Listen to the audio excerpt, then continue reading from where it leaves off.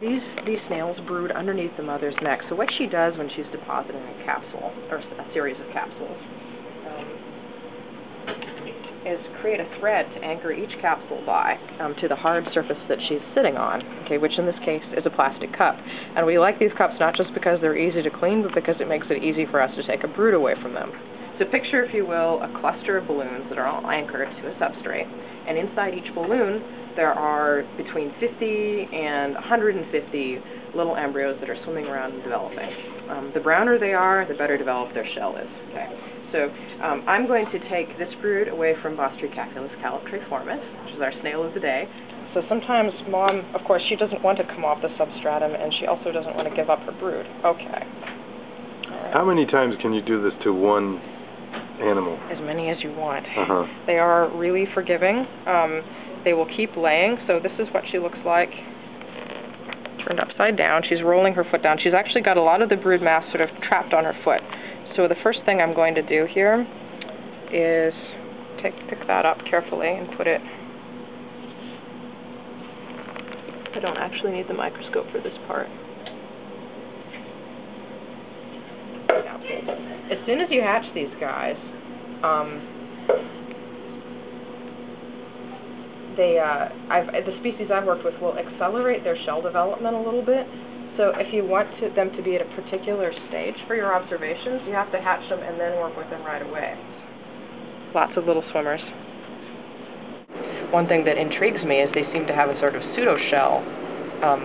Some snails have a proper echinospira, like basically a double-layered shell. These guys have something a bit like an echinospira, though not nearly as elaborate as that. Like a simple bubble of shell that's over the developing larval shell.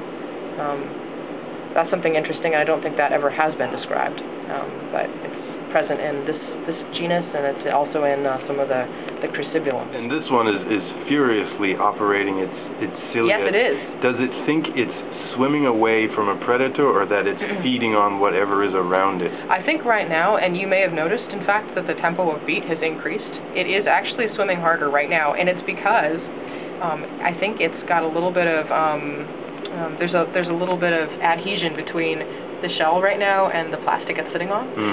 So it's sensing this is resistance and trying to get itself free. Yeah. So it's working a little bit harder. But they do swim extremely fast by default. When they're not swimming, they're sinking.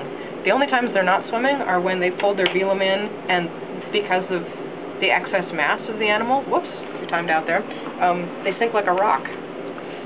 And in nature, this all would have been happening in a tidal pool, in mud, in the water column? Probably. Okay, so that's a really good question. They'll go through these behaviors wherever they are, most likely, but but Mom, to some extent, chooses the time of hatching.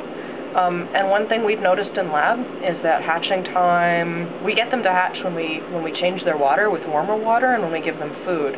I'm actually trying to quantify this right now in a little experiment with Bostrycapulus about the cues that signal hatching and how long you can delay the hatching in the absence of a cue.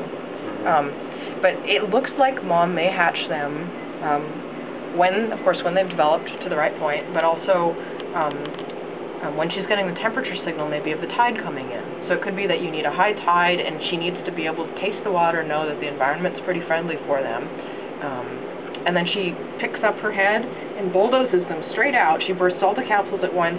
The animals are glommed together in very soft gel mucus that will disperse quickly in the water. And then probably they're getting sloshed around in a slurry of mud and sand and water, and eventually, because of their strong swimming, they'll make their way out of that and be transported out away from shore.